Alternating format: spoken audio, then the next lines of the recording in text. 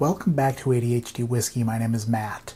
Tonight, we are discussing some of my biggest surprise whiskeys in the year 2020. This is a sponsored video. I literally rode the coattails of the bourbon junkies all the way to this point. If you go to INTOTHEAM // is it backslash or slash?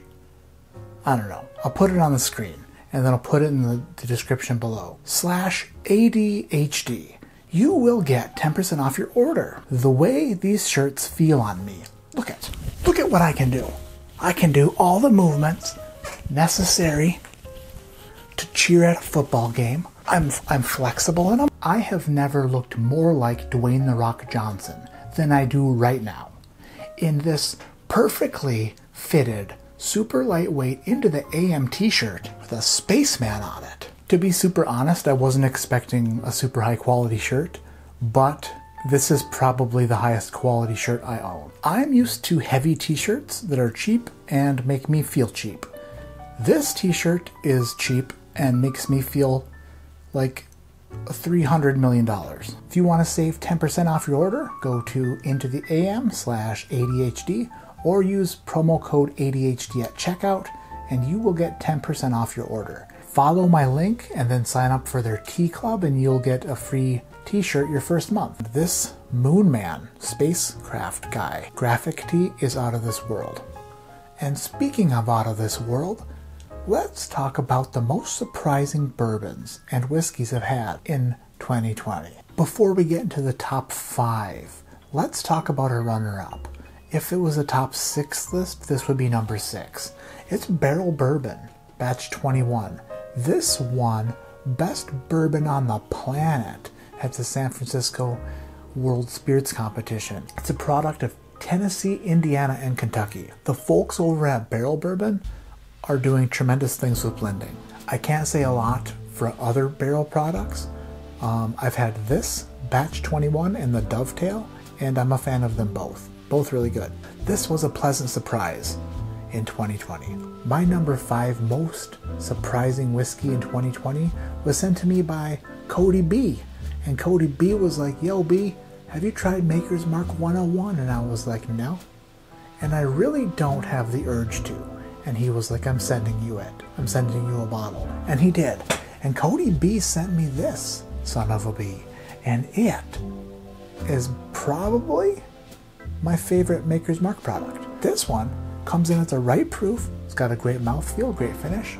I would say that this is my favorite Maker's, and I was not expecting that. Moving along to number 4, as I sit here comfortably in this Into the AM graphic t-shirt. Old Soul 15 year is my 4th biggest surprise in the year 2020. I did not know this existed. I had no clue. I did not know. It's a cask strength, 15 year, 102 proof, non-chill filtered, straight bourbon whiskey. It's from Cathead Distillery, 2020 rare and limited release. It's damn good. It's not cheap though. Thanks Ben for this bottle. That brings us to number 3. My 3rd biggest surprise whiskey in 2020 belongs to the Jim Beam Distillery, and it came in the form of a Knob Creek 15-year limited edition. It's 15 years old, it's 100 proof, it's $100. This bottle definitely has mixed reviews. Some people love it, some people aren't big fans of it. I expected to be one of the not big fans of it. It's 15 years and it's 100 proof. And you know what I'm getting at. There are a lot of 15-year, 120 proof single barrel picks out there for half the price of this bottle. So what's the catch? Why is this double the price and 20 less proof? Well, it's because it's blended really good. It's hella good. It's super good.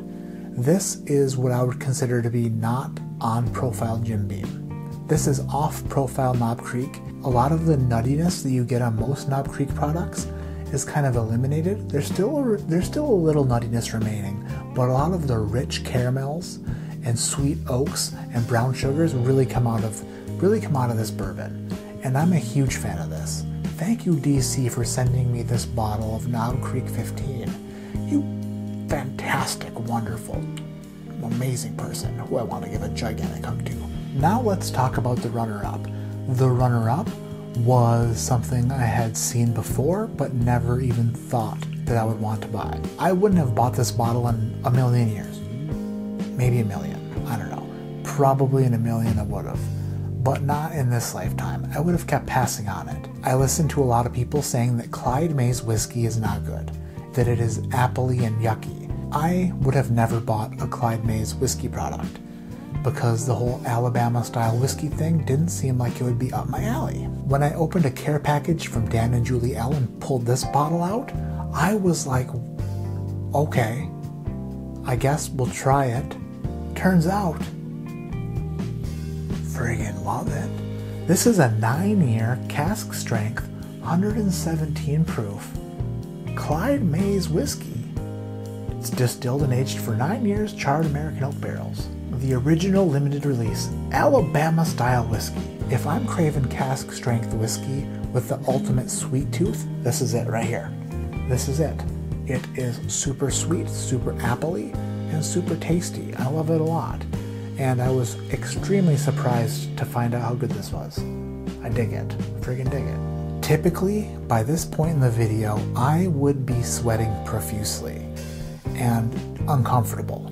But thanks to this glorious Into the AM t-shirt, I am staying cool and just so happy. It feels like I'm not wearing a shirt. And then I got concerned and had to look in the mirror to make sure I was still wearing a shirt.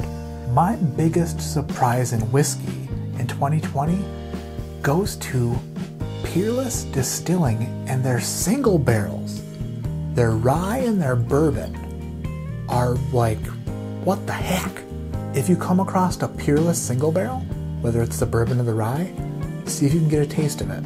These things vary wildly. I tasted through so many single barrels and was like, what the heck? What the heck? What the heck?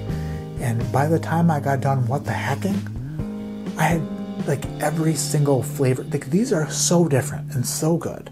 The bourbon I have is it's a low and slow pick, and it's hand selected by their master distiller, friggin' Caleb, and it literally tastes like barbecue. Like, it tastes like Kansas City barbecue. It's crazy. Some of these taste like Reese's peanut butter cups, and other ones taste like a rack of ribs. You just never know. We also went through a bunch of their ryes, and their ryes vary a lot too. From like juicy fruit gum to like extreme minty stuff, toffee and tobacco. And then this one is the Wolf of Rye Street. This was a really spicy one that I really liked and picked out while I was there. I would say for sure, before you buy a single barrel of it, try to get a sample. That's why a distillery tour would probably be the best. But if you go into a store that is selling a single barrel, see if you can get a sample to see if it's up your alley. Because like I said, these can vary tremendously. All the ones I tried were really good and wildly different. Peerless single barrels, my biggest surprise in 2020. Most surprising whiskey. I'll just put them down there. What was the biggest surprise in whiskey for you in 2020? My name is Matt, and this is ADHD Whiskey. And if that Forrest Gump impression was so terrible that I had to cut it out of the video, then my name is Matt, and this is ADHD Whiskey. And like I always say, keep your head in the clouds, but your mind on trying things that you just don't know about, because you might be surprised. Like frozen pizzas from companies out of state that are actually not gross but great. Friggin' California Pizza Kitchen. Son of a bee, that's good pizza. I'm gonna go make one. I'm on a diet. Crap. I'm gonna think about making one, but I won't do it.